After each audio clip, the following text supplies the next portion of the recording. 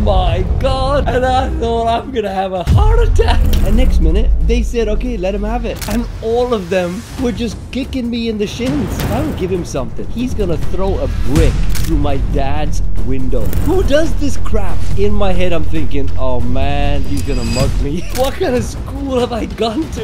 This is sick. So when I was about 8 years old, every single day, I'd go from my mom and dad's shop and I would walk about 20 minutes to a junior school called Rookie Road Junior School in Birmingham, England. And every day, just that 20 minutes, I would be looking at people with such skepticism because I had so much fear inside me about the outside world, about people. I didn't trust people because I got bullied so many times. There was this one time, I'm going to school and all of a sudden, these guys, when I say these guys, I mean, I'm like 8 years old. So these guys are all maybe 9 or 10 years old. And as I'm walking to school, they just surround me. There must have been at least somewhere between 6 to 10 of them. And they all surrounded me 360 degrees. And there were 2 people that were much bigger. Maybe they were 16 or 17 years old. And next minute, they said, okay, let him have it. And all of them were just kicking me in the shins, kicking me in the legs. I'm walking back home now from school. And I'm thinking to myself, I hate this. Here we go again. And they're just whacking. They're just kicking me whenever they could. And I'm thinking to myself, I didn't even do anything. I'm probably the smallest guy in the class. Why are these people doing this? And then eventually I made it home, but I didn't tell anybody. I didn't tell anybody nothing. I just went in the house, switched on the TV, went upstairs in my room, and I just lived with it, right? So that was one. Then another one. I went to school, and on the way back, I'm looking, and I could see, I says, there's some trouble ahead. I see these 2 or 3 people about maybe 100 yards in front of me. So something's about to happen. And I'm starting to sweat. And eventually I get to them. They don't move. They just stay there. And then they just grabbed my hand. They grabbed my wrist and they said, open your hand. And I was so afraid, I opened it. And then they put something in it. And when I looked, it was this massive daddy long spider that they put into my hand. And I thought, I'm going to have a heart attack. I'm thinking, why the hell did you do this? Right? I'm thinking like, who does this crap? Right? So they stuck it in my hand. And I'm like, I was having some weird trauma. But I went in the house. I didn't tell nobody. I just went inside, switched on the TV, went into my room. And on another day, I walked out and I said to my dad, I says, I feel like getting some fish and chips. He goes, okay, go and get, he gives me some money. I come out. It was about 7 o'clock in the evening. The shops had closed. I walked out. And as I'm walking, it was only like 5 minutes. This guy comes over to me, much, much bigger than me. And he's standing next to me and he goes, hey, how's it going? I says, good. And in my head, I'm thinking, oh man, he's gonna mug me. And I'm like, and he goes, you got any money? I said, no, I don't have any money, man. He goes, come on, give me some money. And I'm thinking to myself, I hate this. And eventually, he just kept walking with me. He didn't like hit me or anything like that. He just wouldn't leave. And I'm walking, and eventually, I get to the fish and chip shop. And I'm thinking now, what am I going to do? He's going to know I got money because I'm going in the chip shop. So I went in the chip shop, and I'm looking out the window, and he's sitting there. So I ordered whatever I was ordering. I grabbed my food, and there he is. As soon as I come out and I'm heading back home and he goes, you got any money? And I'm like, he knows I got the money because I just bought this stuff. He wouldn't leave me alone. He walked all the way until I got to my mom and dad's shop. And I thought to myself, I know what this guy's going to do. If I don't give him something, he's going to throw a brick through my dad's window in the shop. And I thought, this is stupid, man. And then I took some money that I had in my hand and I just gave it to him and he just took off. So I went back inside. I didn't tell anybody. I just put the TV on, ate my fish and chips, and went upstairs into my room. Another day I come out of my shop. I'm heading up this road and I love these cream cakes that you get at this place in England called Firkin's Bakery. So I'm heading there to get these cream cakes. Got them. And on their bag it said Firkin's cake. So everybody knows this is the guy, this is their bakery, this is their cakes that they got in that bag. So I'm walking down this street and as I'm walking, I got my cakes and I'm like, yes, can't wait to get home, man. I love these. These are my favorite. The one was a jam donut and the other one was an apple turnover with a ton of cream in it. And I was like, yes. And I looked up and I'm thinking, okay, trouble ahead. I can see it. I see these 2 guys. They're coming my way. And I'm thinking, I know something's gonna happen here. So as I'm walking, both of these guys stood right in front of me and they're bigger than me and they go, hand them over. I said, what? The cream cakes. And I thought, this is stupid. They go, hand him over, because they knew it said Firkins on the bag. They go, hand him over. And I'm thinking, no, my instant reaction was, I ain't giving you, I'm not giving him to you. So I said, no. And so I took one step to the right, and the guy in front of me, he took a step to the right. And I'm like, he's not gonna let me pass. I moved to the left. The other guy stood in the way. And then I thought, how am I gonna get out of this? And this one guy, this sounds so stupid, but what he did was he lifted up his sweater and he had a belt on, and on his belt he had a keychain, and on the keychain he had a knife. And so what he did was he opened the knife on the keychain. It was folded like a pen knife. He opened it like that, and then he pointed it at me. But the thing is, it was still on his hip. It was still on his keychain. So he was like doing this. He's like, I'm gonna stab you. And I'm looking at him, I'm going, you look like an idiot, man. How are you gonna stab me with you? This thing's on your hip. And he goes, come on, give me the cakes, give me the bags. I didn't know. Am I supposed to cry? Am I supposed to like be in fear? Because right now I just feel like laughing my head off because this guy looks like an idiot. He's gonna stab me with his hip. And right at that moment, I was gonna hand him the bags, and then I looked over the guy's shoulder and I saw this other guy coming up the street, and he was bigger than all of us as well, especially these two guys. And as I looked over his shoulder, this guy on the right, he looked like this, and he saw that guy, and right there he thought that guy's gonna help me. So he sort of backed off and moved to one side, and I knew that guy ain't gonna help me. He ain't gonna do nothing. And that guy, as soon as they moved to one side, I just bombed it, man. I just had my cream cakes in my hands and I just took off like a rocket down the street. And when I got home, would you believe it? I never told nobody. I just switched on the TV, sat in front, and ate my cream cakes. I didn't tell nobody. And then on this one day, my dad tells me to go get some groceries from across the street in front. So I get out, I go to the groceries, and the guy in the grocery shop gives me a bag. And I'm holding the bag like this with two hands, and there's stuff hanging on the top of the bag, and I'm about to cross the road, and as I'm about to cross the road, I look to my left, and there's another guy.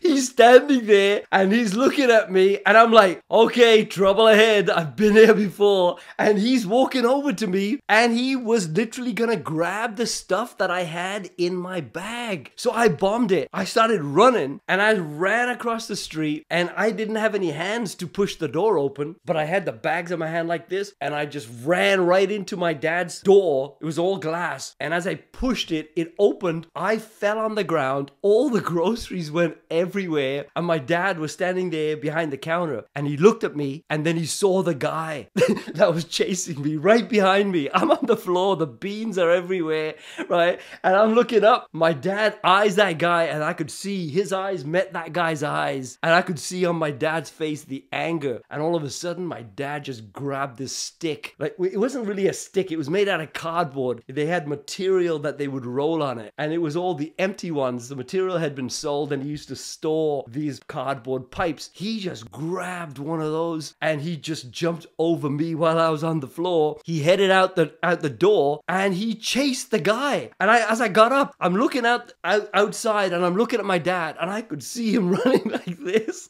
right, with this massive cardboard pole, chasing this guy. And I'm looking, and I'm still looking for 5 minutes, and I could still see him. And would you believe it? My dad ran all the way to the second fish and chip shop, right? After this guy, I don't know if he ever got him. He probably didn't. But on that day, I'm thinking, man, I got a bodyguard. I should have told my dad all these times. I never told him about what was happening to me. And finally, he's witnessed it. And when he came back, you know, I can't even remember having a conversation with him. I just sat there in front of the TV and I got on with my life.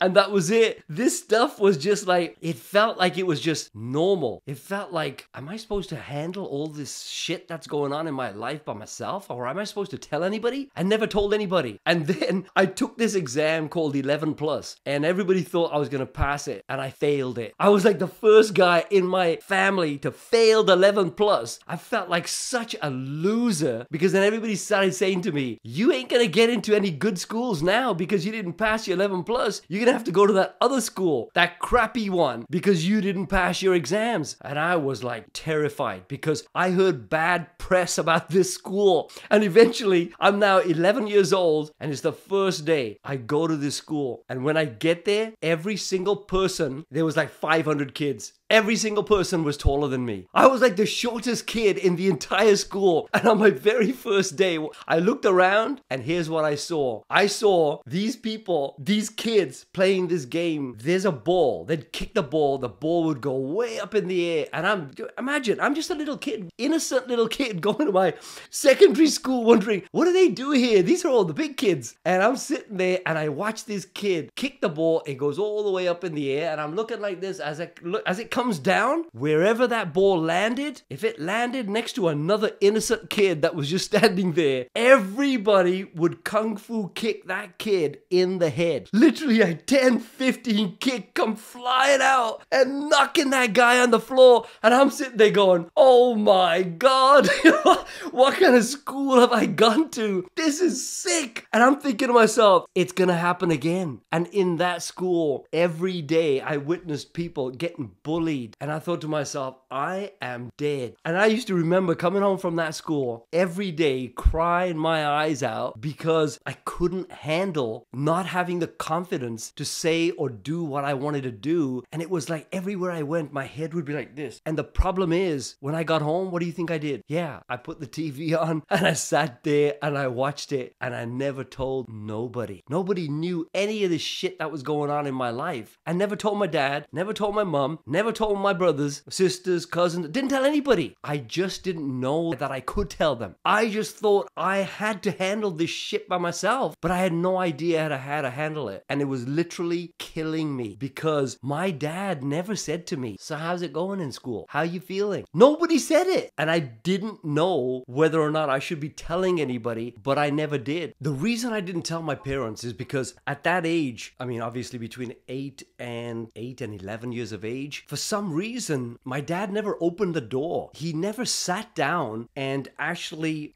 asked me questions about how my life was. He never asked me, how's school? How you feeling? What's happening out there? And because he never asked any questions, I just automatically assumed this is life, that I have to be the one that solves these problems because I didn't know any better. And at the same time, I started thinking, maybe if I go to my dad and I tell him what's happening, maybe he's gonna think, you know, don't be a little sissy. I think I had this kind of thought in my head. My dad had certain expectations because he had such confidence himself that how can I admit to him, oh, I get bullied every single day? Or I just felt at that time that I couldn't go to him because he didn't open that door. And what I wished he did is I wish my dad would actually sat down with me, asked me questions. Because so many times I see people, all they do with their kids is lecture them, tell them stuff, but they never ask them questions. And the only time you can actually tell somebody or show somebody that you actually care about them is by asking them questions, so that then this way they know, oh, you know, he actually wants to know about my life. And so I would tell any parent, if your kid hasn't told you anything, it's probably because you ain't asked him anything. Even if you ask, if he still doesn't tell you anything or she doesn't tell you anything, it's probably because you haven't been vulnerable. Because the way I brought up my kids is I realized that they're not going to tell me stuff until I tell them first what I was going through when I was their age. And so as I'm becoming more vulnerable to them, they're thinking, yeah, you know what? I think I'm going to tell dad that I've been feeling the same way that you felt when you were younger. And so that's what I wish my dad would have done. Just sat down with me and asked me questions and made me feel as though I could open up. Because if he had done that, my whole life would have changed while I was at school. Because I know for a fact my dad went through stuff when he was going to school, but he never told me until I was like 16, 17 years of age. By then, that information, it didn't hit home with me. He told me that he went to school when he was about 10, 11 years of age, and literally the teacher kicked the crap out of him for whatever reason. And after that, he never went to school. He lied to his parents. He'd just go to the farm and he'd sit there every day, but never went to school because he hated it. If he had told me that when I was 10, telling me his experience, I could have opened up about how I was feeling going to school every day. It wasn't the teacher beating the crap out of me. It was the kids. And so I wish he had just told me that earlier. That would have made a big difference.